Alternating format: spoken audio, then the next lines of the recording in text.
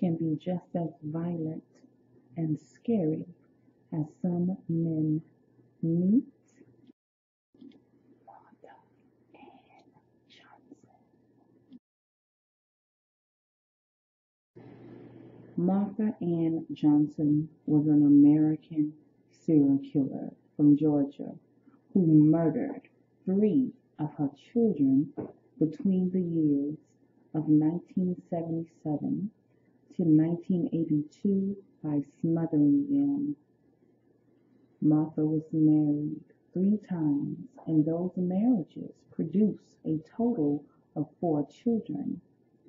Martha confessed to killing her children by rolling her 250-pound body over them as they slept, as punishment to her husbands. Ultimately, Martha was convicted of killing 3 of her 4 children. She was sentenced to death. Her sentence was later commuted to life on appeal. Her children's names: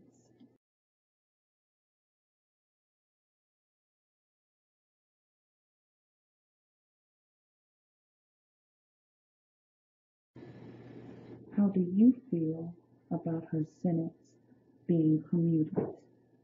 Do you believe that she should have been executed for her crimes? Please tell me how you feel in the comments below.